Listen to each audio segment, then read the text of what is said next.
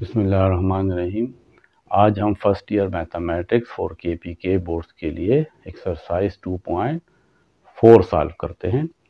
इसमें आज जो हमारा लेक्चर है वो लेक्चर नंबर 23 है और इसमें हम क्वेश्चन नंबर 1 के दोनों पार्ट सॉल्व करेंगे, जिसमें हमने एक सिस्टम ऑफ इक्वेशंस है, 3 इक्वेशंस है, उसको सॉल्व करना है, यानी x, y और z की वैल्यू फाइंड करनी है बाय मैट्रिक्स इन्वर्जन मेथड के साथ। ये मैट्रिक्स इन्वर्जन मेथड आप क्लास 9 में भी कर चुके हैं, लेकिन वहाँ पे x और y दो वेरिएबल थे और दो इक्वेशंस थी। यहाँ पे x, y and z 3 variables हैं और 3 इक्वेशंस हैं, तो ये थोड़ा सा डिफ़िकल्ट है। आपको जो चीज़ें आनी चाहिए वो आपको डिटर्मिनेंट के बारे में पता हो, आपको एडजॉइंट के बारे में पता हो, आपको कोफैक्टर्स के बारे में पता हो, आपको ए इनवर्स का फार्मूला आता हो। ये तमाम हम शुरू के एक्सरसाइज में कर चुके हैं और ये तमाम चैप्टर जो है उसका जो मकसद है वो असल में इन्हीं इक्वेशंस को सॉल्व करना है। यानी आप कह सकते हैं कि एक्सरसाइज 2.4 इस तमाम चैप्टर का हासिल है। इस तमाम चैप्टर का मतलब ये है कि हम सिस्टम्स ऑफ इक्वेशंस को सॉल्व कर सके। तो हमने जितने भी एक्सरसाइजेस किए हैं, जितने भी टॉपिक्स पढ़े हैं, उसका सिर्फ एक ही मकसद है कि हम इक्वेशंस को सॉल्व करने के काबिल हो जाएं, क्योंकि मैट्रिसेस एक मेथड है जिससे हम बहुत सारी इक्वेशंस को बहुत आसानी के साथ सॉल्व करते हैं। अगर आप इसको और मेथड से सॉल्व करेंगे, कंपैरिजन मेथड है, कैंसलेशन मेथड है, तो उससे ये इक्वेशन ज़रा मुश्किल से सॉल्व होती हैं। इसलिए मैट्रिसेस आपके लिए बहुत इम्पोर्टेंट है। या आगे इंजीनियरिंग में आप लोग जो इंजीनियरिंग लेंगे उनके लिए भी ये बहुत इम्पोर्टेंट है, क्योंकि वहाँ पे भी इन इक्वेशंस को आपने सॉल्व करना है। दोनों क्वेश्चन को बहुत गौर से देखें और मैथमेटिक्स में तरीका ये होता है कि आप फिर उनको खुद भी करें। ज़ुबानी अगर आप इसको समझोगे तो आपको कभी भी समझ नहीं आएगा। तो पहले समझ लें, इसकी डिफिनीशंस जो हैं उनको देख लें, डिफिनीशंस को समझ लें। इससे पहला जो लेक्चर होगा उसमें मैंने एग्जाम्पल सॉल्व किए हैं, तो आप वो भी लेक्चर भी देखेंगे, लेक्चर नंबर 22। तो अब हम क्वेश्चन 1 की ये दोनों पार्ट सॉल्व करते हैं।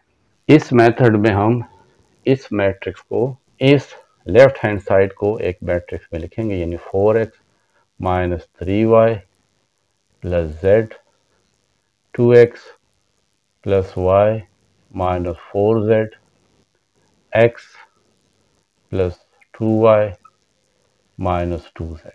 हमारे पास एक मैट्रिक्स होगी, is equal to right hand side को दूसरे मैट्रिक्स में लिख लेंगे x माइनस 1 एंड 1। इस वाले मैट्रिक्स को हम दो मैट्रिक्स में डिवाइड कर लेंगे। एक में ये कोफिशिएंट लिखेंगे 4 माइनस 3 1, क्योंकि z के साथ कुछ नहीं है तो उसे हम 1 कोफिशिएंट कहेंगे।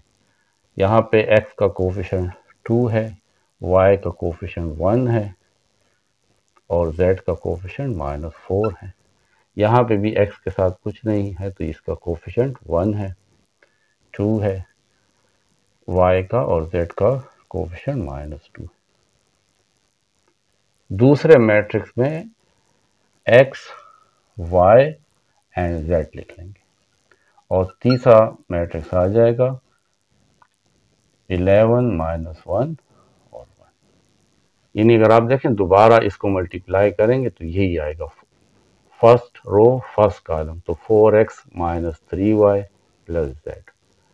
सेकेंड रो सेकेंड कॉलम, तो 2x plus y minus 4z, 1x 2y and minus 2z।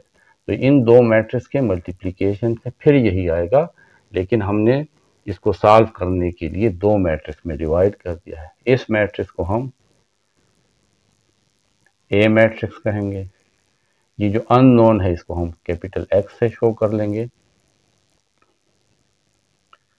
आप इस वैल्यूज को अगर स्मॉल x y z में लिख सके तो लिखें। मैं क्योंकि यहाँ लिखता हूँ तो फिर x और n में ज़्यादा फ़र्क नहीं रहता। तो यहाँ मैंने x, y एंड z को कैपिटल लेटर में लिखा है। आप जब इसको सॉल्व करें तो small x, y and z लिख लें तो अच्छा है। अगर इस तरह लिखते हैं तब भी सही है। और ये वाला मैट्रिक्स हमारे पास बी मैट्रिक्स हो जाएगा। क्योंकि मुझे x फाइंड करना है, यानी x, y, z फाइंड करना है, तो मैं इस a को यहाँ से हटाऊंगा। कभी भी ये ना कहें कि इस a को मैं उस साइड पे लेकर चला जाऊंगा और ये 1/a हो जाएगा, फिर ऊपर आ जाएगा तो a इनवर्स हो जाएगा। ये कॉन्सेप्ट कंप्लीटली रॉन्ग है। a-1 का मतलब है a इनवर्स। a-1 का मतलब नहीं है कि a पावर -1, इसलिए आप इसको इस तरह नहीं लिख सकते। ये a-1 सिंबल है, ना कि ये पावर a-1 है। इसलिए आप कभी नहीं करेंगे कि हमने a को उस साइड पे लेकर गए तो पहले ये डिवाइड हुआ और फिर ऊपर आके a इनवर्स बन गया। नहीं, आप दोनों साइड को a इनवर्स से मल्टीप्लाई करेंगे, इस साइड को भी a इनवर्स से मल्टीप्लाई करेंगे। a इनवर्स और a आइडेंटिटी मैट्रिक्स के इक्वल होता है, क्योंकि एक दूसरे को कैंसिल कर देते हैं। जिस तरह 2 और 1/2 एक दूसरे को कैंसिल करते हैं तो 1 आता है, और 1 क्या है? आइडेंटिटी है। तो इन दोनों को जब आपस में मल्टीप्लाई करेंगे तो आइडेंटिटी आएगा, a इनवर्स b। और आइडेंटिटी मैट्रिक्स को किसी भी मैट्रिक्स के साथ मल्टीप्लाई करें तो वही मैट्रिक्स दोबारा आएगा। ये हो गया इक्वेशन 1। अब हमें a इनवर्स फाइंड करना है और फिर इस b के साथ, इस मैट्रिक्स के साथ मल्टीप्लाई करेंगे। a इनवर्स के लिए आपको दो चीज़ें चाहिए, a डिटर्मिनेंट और adjoint of a। a determinant का मतलब है इस मैट्रिक्स का हम डिटर्मिनेंट लेंगे। a determinant 4 -3 1 2 1 -4 1 2 -2। देखिए मैंने अब इसको सीधी लाइन में लिखा है, वो मैट्रिक्स है और ये डिटर्मिनेंट है। इसको अब सॉल्व करने के लिए आपको कोई एक रो यूज कर सकते हैं, फर्स्ट रो भी यूज कर सकते हैं, सेकंड रो भी यूज कर सकते हैं, थर्ड रो भी यूज कर सकते हैं, फर्स्ट कॉलम भी यूज कर सकते हैं, सेकंड कॉलम भी यूज कर सकते हैं और थर्ड कॉलम भी यूज कर सकते हैं। ये शुरू के एक्सरसाइजेज में हमने किए हैं। तो मैं इस डिटर्मिनेंट को एक्सपेंड करूंगा, एक्सपेंड बाय रो 1 यानी R1 लिखूंगा। किस तरह एक्सपेंड करूंगा? पहले रो में यहाँ 4 है, इस 4 को आप लिखेंगे। फिर आपने इसके साथ यहाँ पे डिटर्मिनेंट लिखना है। किस तरह? 4 जिस कॉलम में है उसको भी छुपा लें और 4 जिस रो में है उसको भी छुपा लें। तो क्या रह जाता है? देखिए 1 -4 2 -2। तो यहाँ पे इस डिटर्मिनेंट में आप लिख लेंगे 1 -4 2 -2। पहली वैल्यू प्लस होगी, यानी यहाँ पे plus minus plus minus plus minus plus minus plus.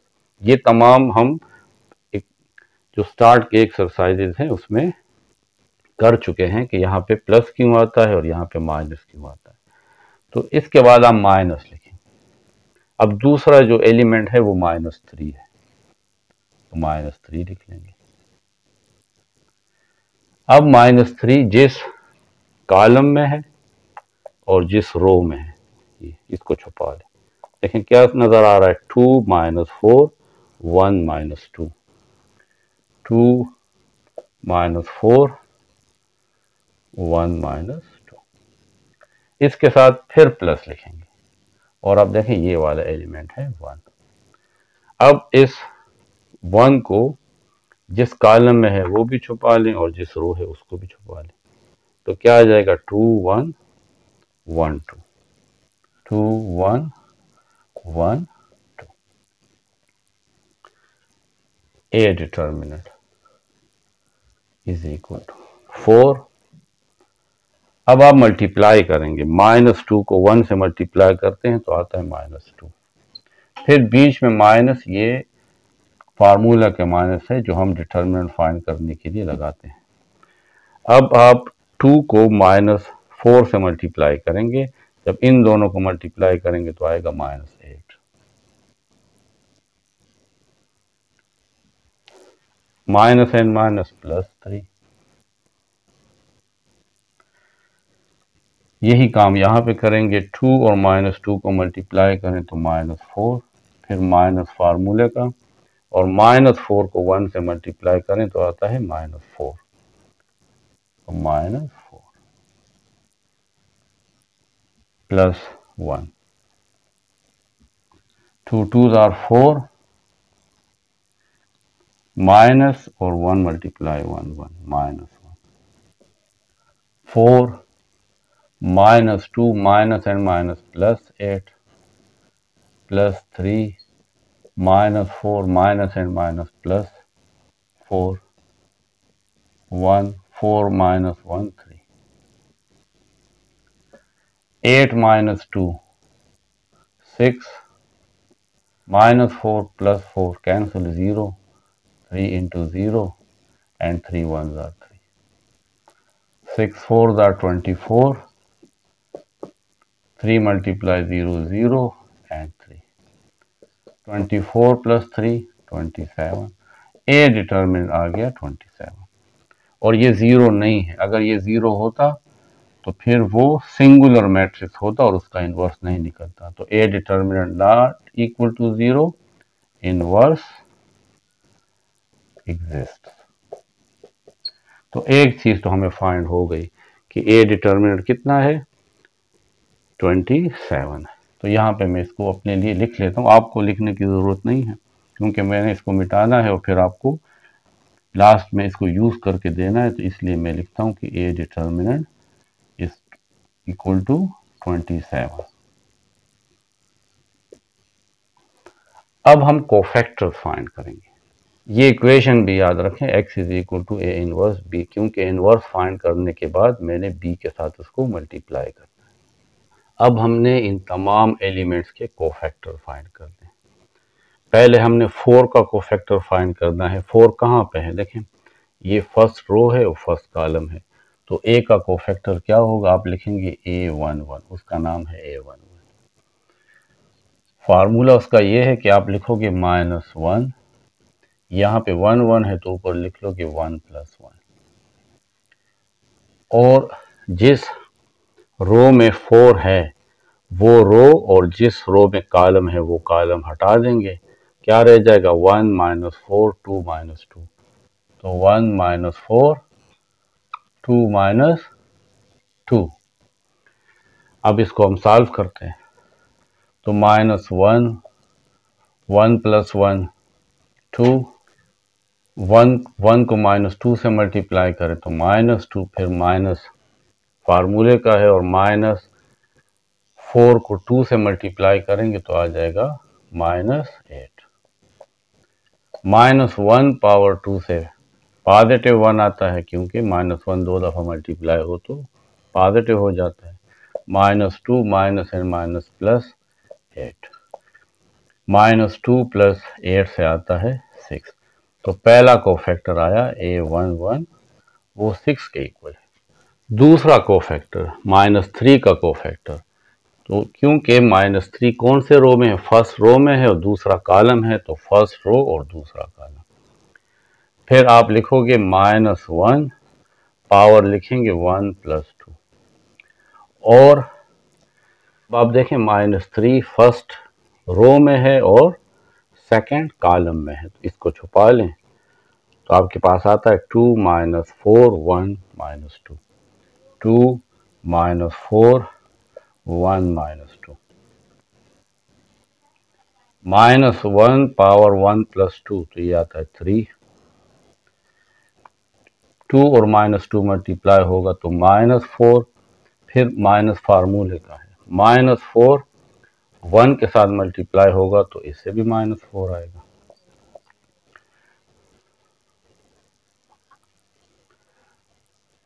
a12 -1 power 3 से, क्योंकि ये हमारे पास आड नंबर है तो -1 इसके साथ आ जाएगा। यहाँ पे देखिए -4 है, माइनस और माइनस +4, तो -4 एंड -4, ये कैंसिल हो जाएगा तो -4 + 4 कैंसिल, तो A12 इज इक्वल टू 0। ये हमारे पास सेकंड वैल्यू का कोफैक्टर आया। तीसरा कोफैक्टर आ जाएगा 1 का। 1 कहाँ पे है? 1 फर्स्ट हमारे पास रो है और थर्ड कॉलम है, तो ये आ जाएगा first row and third column. तो अब हमने 1 का कोफैक्टर फाइंड करना है, तो -1 पावर 1 + 3 और 1 जिस रो में है और जिस कॉलम में है उसको छुपा लेंगे और 2 1 1 2 2 1 1 2 -1 1 + 3 4 2 2s are 4 एंड 1 मल्टीप्लाई 1, क्योंकि ये -1 है और पावर इवन है तो ये पॉजिटिव हो जाएगा और 4 - 1 से आता है 3। तो 3 हमें कोफैक्टर फाइंड हो गए। तो इसको मैं साइड पे फिर लिख लेता हूं क्योंकि मुझे इसको रब करना होगा। A116 है, A120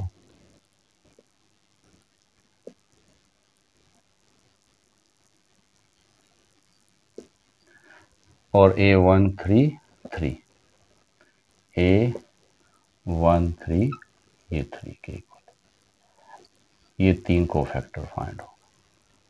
ये दूसरा रो जो है इस पे कोफैक्टर फाइंड करते हैं। सबसे पहले 2 है, इस का कोफैक्टर फाइंड करेंगे तो ये देखें अब सेकंड रो है तो यहाँ पे सेकंड लिखेंगे और फर्स्ट कॉलम है तो 1 यानी A21 -1 पावर, ये फार्मूला है जो मैं आपको लिख रहा हूँ ना, ये हमने स्टार्ट में पढ़े हैं। तो लिखोगे 2 + 1।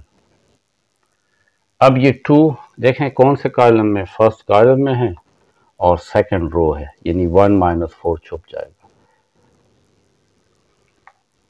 तो -3 1 2 -2 -3 1 2 -2 -1 2 + 1 3 -3 × 2 6 and 2 1s are 2 A21 -1 power 3 तो माइनस रहेगा क्योंकि ऊपर पावर 8 है तो माइनस, और 6 - 2 is 4 तो ये आता है -4। अब हमने इस 1 का कोफैक्टर फाइंड करना है, तो ये अब दूसरा रो है और दूसरा कॉलम है। तो अब हम लिखेंगे -1 पावर 2 + 2 और ये देखें 1 कौन से रो में है? ये दूसरा रो है, इसको छुपा ले, और ये दूसरा कॉलम इसको छुपा ले -3 और 2 को। तो क्या रह जाएगा? 4 1 1 -2 4 1 1 -2 -1 पावर 2 + 2 4 4 -2 को मल्टीप्लाई करेंगे तो -8, फिर -1 × 1 1 -1 पावर 4 से 1 आएगा, -8 - 1 -9, तो A22 हमारे पास आया -9। अब हमने इस -4 का कोफैक्टर लेना है, तो A ये कौन सा रो है? दूसरा रो है और तीसरा कॉलम है, तो पहला दूसरा तीसरा, दूसरा रो और तीसरा कॉलम। तो लिखेंगे -1 2 + 3, दूसरा रो और तीसरा कॉलम छुपा लेंगे तो 4 - 3 1 2 4 - 3 1 2 -1 2 + 3 5 4 2s are 8, फिर -1 × -3 is -3 -1 पावर 5 है, 8 है तो -1 रहेगा, 8 माइनस एंड माइनस +3 -1 8 + 3 11 -1 × 11 is -11, तो A23 हमारे पास -11 आया। अब इनको यहाँ पे मैं लिख लेता हूँ, आपको लिखने की ज़रूरत नहीं है, मैं तो अपने लिए, क्योंकि मैंने इसको सॉल्व करने हैं इसलिए मैं यहाँ पे लिख लूँगा A22 -9 और A23 -11, ये 6 कोफैक्टर हो गए। इस लास्ट रो के जो एलिमेंट हैं उसके कोफैक्टर अभी रहते हैं।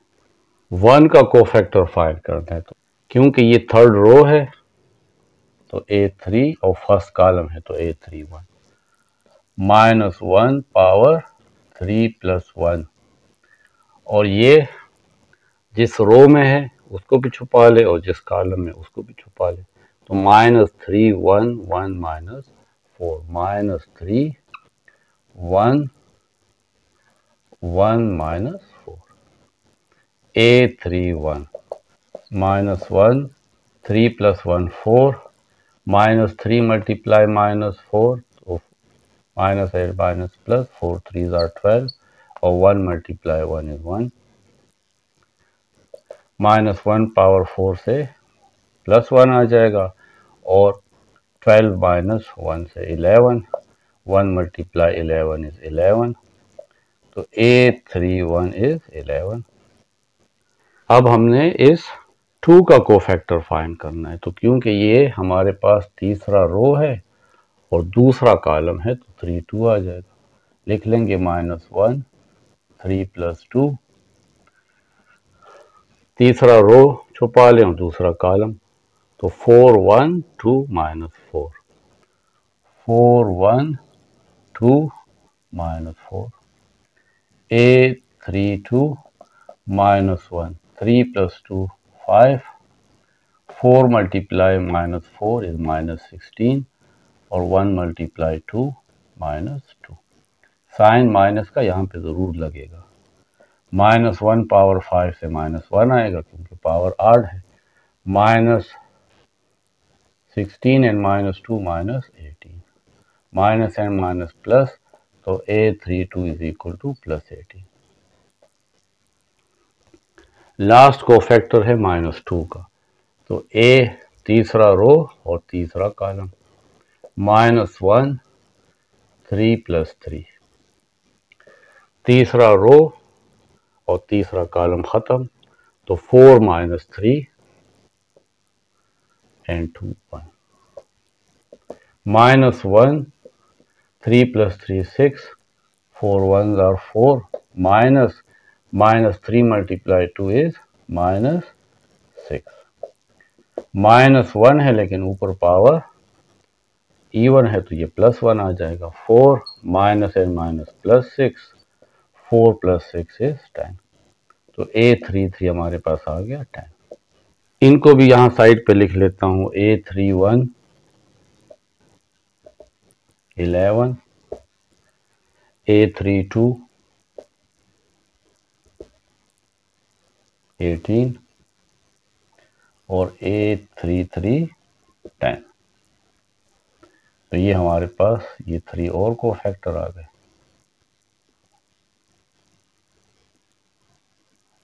अब है adjoint of A.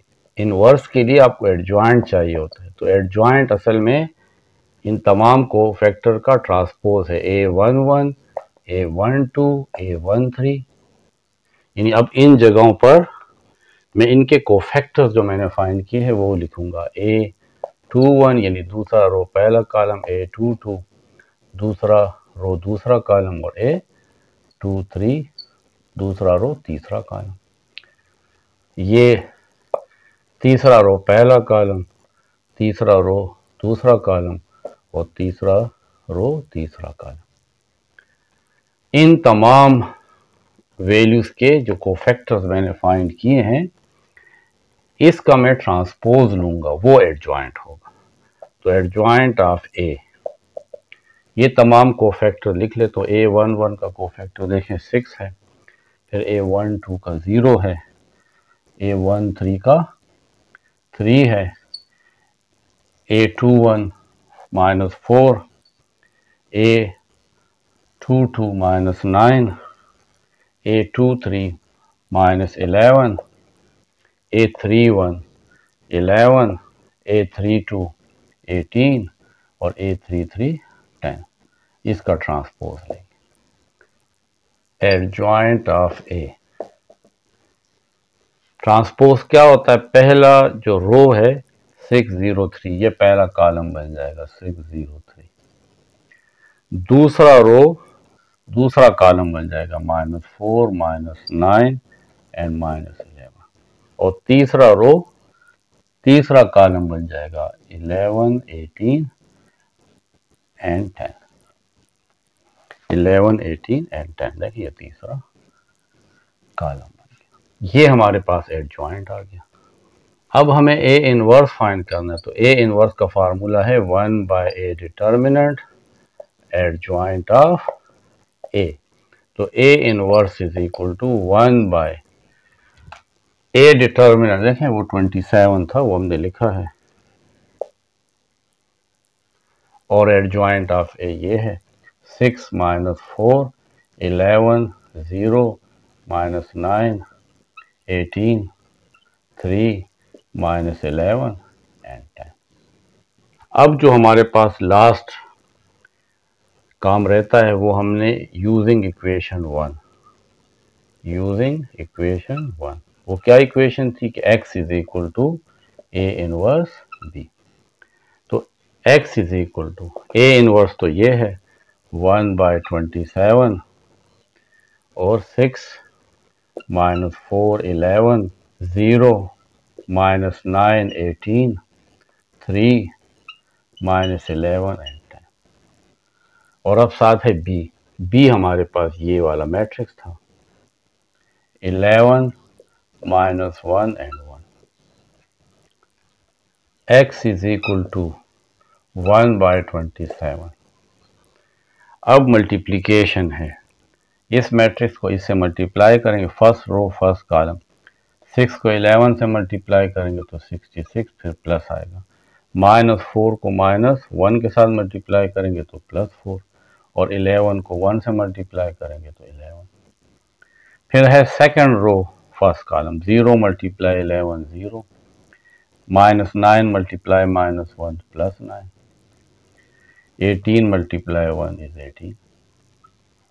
Third row first column, 3 × 11 33, -11 × -1 +11 and 10 × 1 is 10।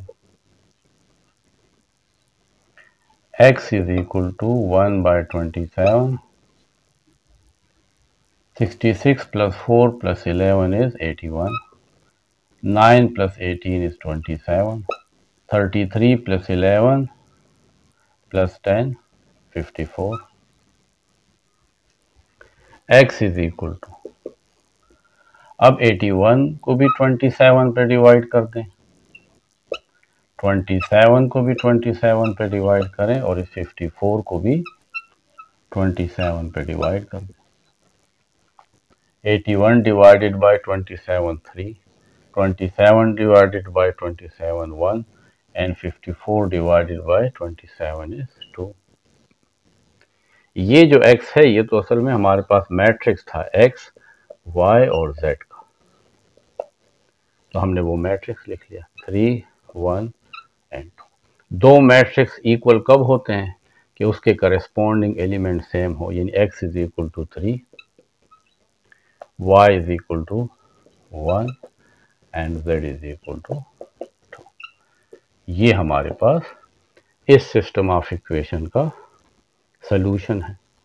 अगर आप इसको चेक करना चाहते हैं कि हमारा आंसर गलत है या ठीक है, तो आप देखें 4 x की जगह 3 पुट करें, -3 y की जगह 1 पुट करें, और z की जगह 2 पुट करें। 4 3s are 12, -3 + 2, 12 -3 9 एंड 2 11, देखें 11 आ गया। अगर आप इसको इस इक्वेशन में पुट करें, 2x की वैल्यू 3 + y की वैल्यू 1 और z की वैल्यू -4, और z हमारे पास है 2, 2 3s are 6 प्लस 1,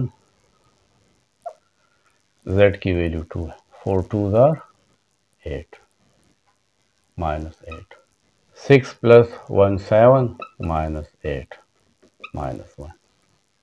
अगर आप इसमें पुट कर x की वैल्यू 3 माइनस 2, y की वैल्यू 1 माइनस 2, z की value 2, 3 2 1s are 2 minus 4, 3 plus 2 5, 5 minus 4 1। देखिए इसका मतलब है कि आपका आंसर जो है वो 100% करेक्ट है। तीनों इक्वेशन में x, y और z की वैल्यूज पुट करने से लेफ्ट हैंड साइड में देखिए हमने पुट किए और राइट हैंड साइड आ गया। It's mean that this three values are solution of this system of equations. अब ये क्वेश्चन 1 का पार्ट 2 है, एग्जैक्टली सेम मेथड है।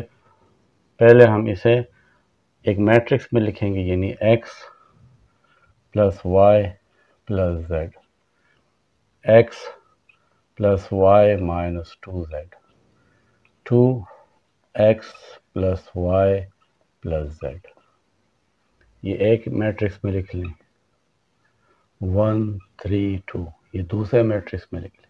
अब इस मैट्रिक्स को दो में डिवाइड कर लें, यानी पहले मैट्रिक्स में कोफिशिएंट 1 1 1 1 1 माइनस 2 2 1 1, और दूसरा मैट्रिक्स में ये x Y Z, x Y and Z, और तीसरा मैट्रिक्स है 1 3 एंड 2।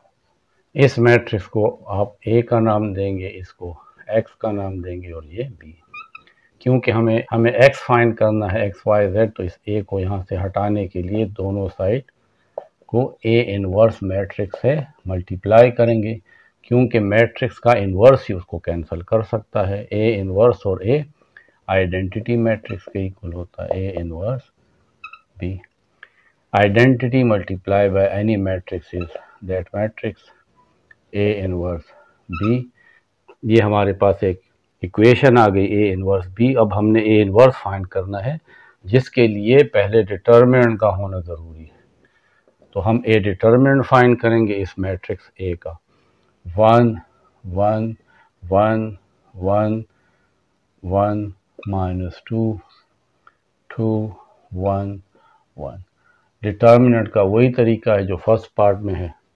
पहले रो से हम इसको एक्सपेंड करेंगे, एक्सपेंड बाय R1। R1 में पहले 1 है तो आप 1 लिखेंगे, और 1 जिस रो में है और जिस कॉलम में उसको छुपा लेंगे, तो 1 माइनस 2 1 1 यहाँ पे लिख लेंगे, 1 माइनस 2 1 1। फर्स्ट में प्लस आता है, दूसरे में माइनस, और फिर 1 है। ये 1 फर्स्ट रो और सेकंड कॉलम में है, तो 1 माइनस 2 2 1, 1 माइनस 2 2 1, फिर प्लस ये वाला 1। ये रो और ये कॉलम ख़त्म कर दें जिसमें ये 1 मौजूद है, 1 1 2 1, 1 1 2 1, 1 1 multiply 1 minus minus 2 multiply 1 minus 2, minus 1 1 multiply 1 minus minus 2 multiply 2 minus 4, plus 1 1 multiply 1 and 1 multiply 2 2, लेकिन यहाँ पे शुरू में माइनस और ये 2। 1 लिखने की ज़रूरत नहीं है, माइनस और minus plus, 1 plus 2 minus 1 minus and minus plus, तो 1 प्लस 4। यहाँ पे भी 1 लिखने की ज़रूरत नहीं है, 1 minus 2 is minus 1, 1 plus 2 3 minus 1 plus 4 5, और माइनस 1 से मल्टीप्लाई होगा तो माइनस 5, और ये आ जाएगा माइनस 1। 3 माइनस 5 और minus 1 minus 6, 3 minus 6 is minus 3, not equal to 0। Minus 3 तो 0 नहीं है, यानी ये हमारे पास नॉन सिंगुलर मैट्रिक्स है, तो इनवर्स एग्जिस्ट, हम इसका इनवर्स फाइंड कर सकते हैं। ये वैल्यू मैं साइड पे लिख लेता हूं कि ए डिटर्मिनेंट जो मैंने फाइंड किया वो था -3। और आप इस इक्वेशन को भी याद रखेंगे, x is equal to A inverse B. जब ए इनवर्स में फाइंड कर लूंगा फिर मैंने इसको इस इक्वेशन में पुट करना है।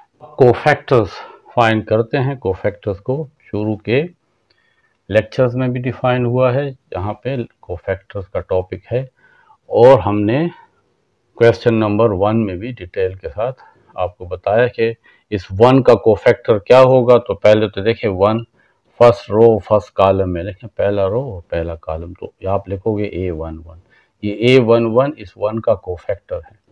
अब इसका क्या फार्मूला है, -1 लिखेंगे और ये जो 1 है ये रो और कॉलम इसको आपस में ऐड कर लेंगे, और जिस रो में 1 है और जिस कॉलम में 1 है उसको छुपा लेंगे। तो ये देखें 1 - 2 1 1, ये -1 ऊपर पावर 1 + 1 2, 1 को 1 से मल्टीप्लाई करें तो 1, माइनस 1 को -2 से मल्टीप्लाई करें तो -2, -1 पावर 2 से 1 ही आएगा 1, -n +2, इससे आ जाएगा 3। तो पहला कोफैक्टर आ गया 3। सेकंड कोफैक्टर, इसका कोफैक्टर, तो ये पहला रो और दूसरा कॉलम है, तो -1 1 + 2, ये 1 जिस रो में है और जिस कॉलम में उसको छुपा लें तो 1 - 2 2 1, 1 - 2 2 1, -1 1 + 2 is 3, 1 को 1 से मल्टीप्लाई करें तो 1, फिर -2 को 2 से मल्टीप्लाई करें, -2 को 2 से मल्टीप्लाई करें तो -4, -1 पावर 3 से -1 आएगा 1, -n +4, 1 + 4 is 5, 5 मल्टीप्लाई -1 तो -5, A12 is -5। फिर ये वाली वैल्यू है, पहला रो और तीसरा कॉलम, -1 पहला रो और तीसरा कॉलम, तो ये वाला रो और ये कॉलम ख़त्म कर दें तो 1 1 2 1, 1 1 2 1, -1 1 power 1 + 3 is 4, 1 × 1 is 1, -1 2s are 2, -1 power 4 है तो 1 आएगा, और 1 - 2 is -1, तो 1 × -1 is -1, तो A13 is -1। इसको मैं साइड पे लिख लेता हूँ, A113 है, A12 -5 है, A13 -1। ये जो सेकंड रो है इसके कोफैक्टर फाइंड करने, पहला एलिमेंट है 1, तो ये असल में दूसरा रो है, कि पहला रो दूसरा रो तीसरा रो और पहला कॉलम, पहला कॉलम दूसरा कॉलम तीसरा कॉलम, तो दूसरा रो और पहला कॉलम, -1 2 + 1, और दूसरा रो, ये जो दूसरा रो है और पहला कॉलम छुपा लें तो क्या रह जाता है 1 1 1 1 1 1 1 1, A21 -1 power 2 + 1 is 3, 1 × 1 1 and 1 × 1 is 1, इससे आ जाएगा -1 1 -1 is 0, तो A21 is 0।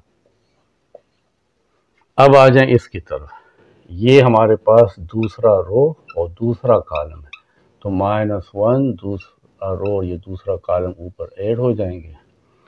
यहाँ पे देखें ये दूसरा रो और दूसरा कॉलम, तो 1 1 2 1 1 1 2 1, -1 होल पावर 4, 1 × 1 -1 × 2, -1 पावर 4 से 1 आएगा, 1 - 2 is -1, तो 1 × -1 is -1, A22 is -1।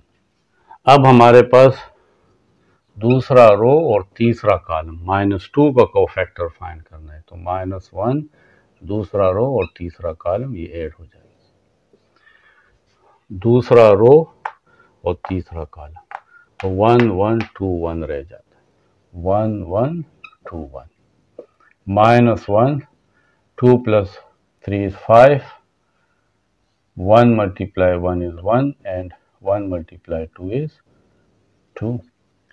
-1 पावर 5 से -1 आएगा, 1 - 2 is -1, minus and minus plus, तो A23 is 1। तो ये हम लिख लेंगे A21 0, A22 -1 and A23 is 1। अब ये जो तीसरा रो है इसके एलिमेंट्स के कोफैक्टर, तो ये 2 कहाँ पे है, ये तीसरा रो और पहला कॉलम में है, तो इसका कोफैक्टर होगा तीसरा रो पहला कॉलम, -1 3 + 1, तीसरा रो और पहला कॉलम के एलिमेंट्स को आप इग्नोर करें, 1 1 1 -2, 1 1 1 -2, -1 3 + 1 is 4, 1 को -2 से मल्टीप्लाई करें तो -2 और 1 को 1 से तो 1, लेकिन यहाँ पे शुरू में माइनस आएगा, -1 power 4 is 1, -2 and -1 is -3, 1 × -3 is -3, तो A31 is -3। अब ये है 1, इसका कोफैक्टर फाइंड करते हैं, तो ये तीसरा रो और दूसरा कॉलम है, -1 3 + 2, ये तीसरा रो दूसरा कॉलम, ये इग्नोर हो जाएगा, 1 1 1 -2, 1 1 1 -2, -1 3 + 2 is 5, 1 × -2 is -2, -1 × 1 is 1, -1 power 5 is -1, -2 -1 is -3, minus and minus plus तो 3, A32 is 3। लास्ट में इस 1 का कोफैक्टर, ये तीसरा रो और तीसरा कॉलम, -1 3 + 3, तीसरा रो और तीसरा कॉलम इग्नोर कर लें तो 1 1 1 1 1 1 1 1, -1 3 + 3 is 6, 1 × 1 is 1, -1 × 1 is 1, इससे 1 आएगा क्योंकि पावर इवन है, लेकिन 1 - 1 से 0, 1 × 0 is 0, तो A33 क्या आएगा 0। तो इसको भी लिख लें, A31 -3, A32 3 और A33 0। अब है एडजॉइंट ऑफ A, इस A मैट्रिक्स का एडजॉइंट जो इक्वल होता है A11, यानी इन तमाम एलिमेंट के जो मैंने कोफैक्टर फाइंड किए हैं वो यहाँ पे लिखूंगा, A11 A12, पहला रो पहला कॉलम, पहला रो दूसरा कॉलम और पहला रो तीसरा कॉलम।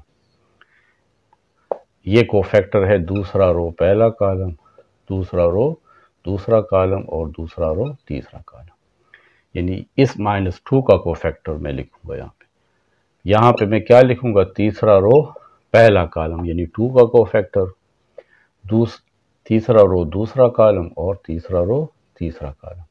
ये तमाम कोफैक्टर लेके उसका ट्रांसपोज लूंगा, A11 A12 and 1 and A13, 3 - 5 -1, 3 - 5 -1, A21 A22 A2 and A23, 0 - 1 1, 0 - 1 1, A31 A32 A33, -3 3 0, -3 3 और 0। अब मैं इसका ट्रांसपोज लूंगा तो वो एडजॉइंट ऑफ A होगा, ट्रांसपोज का क्या मतलब है कि ये पहला रो पहला कॉलम हो जाएगा। देखें यहाँ पे रो में लिखा हुआ है, मैं इसको कॉलम में लिख रहा हूँ। 3 - 5 - 1। दूसरा रो दूसरा कॉलम 0 - 1 1। तीसरा रो तीसरा कॉलम -3 3 एंड 0। अब ए इनवर्स फाइंड करना है। ए इनवर्स होता है 1/a determinant adjoint of A. 1/a determinant, A determinant हमारे पास -3 है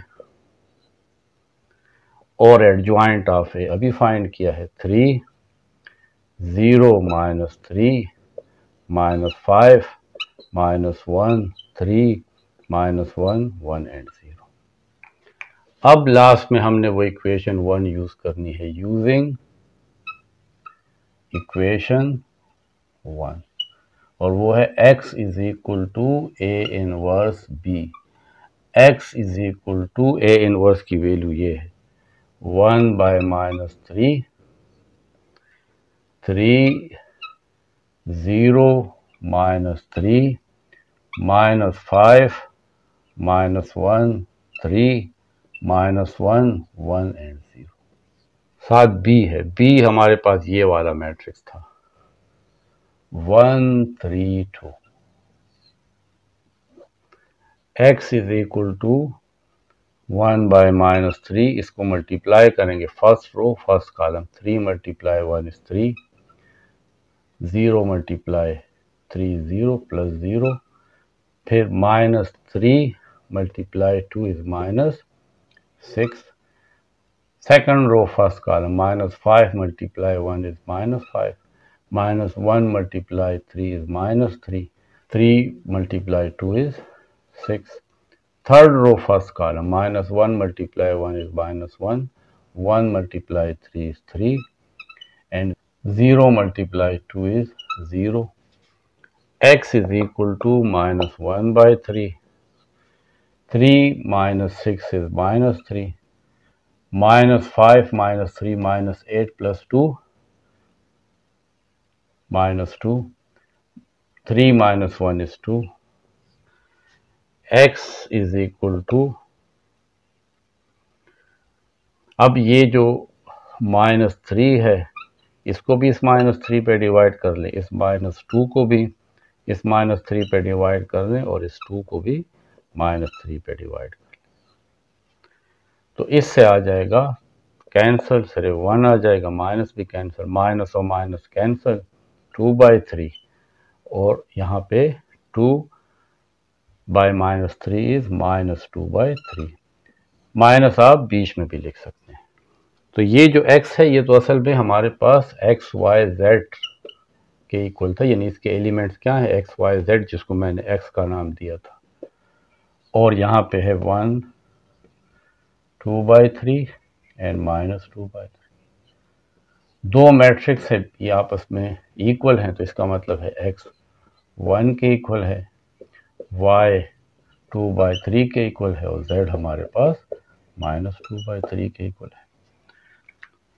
तो ये हमारे पास एक्सरसाइज 2.4 का क्वेश्चन नंबर 1 था, जिसके हमने 2 पार्ट सॉल्व किए हैं और ये लेक्चर नंबर 23 है। इसके बाद हम लेक्चर नंबर 24 में आगे जो क्वेश्चंस हैं क्वेश्चन नंबर 2 के 2 पार्ट सॉल्व करेंगे।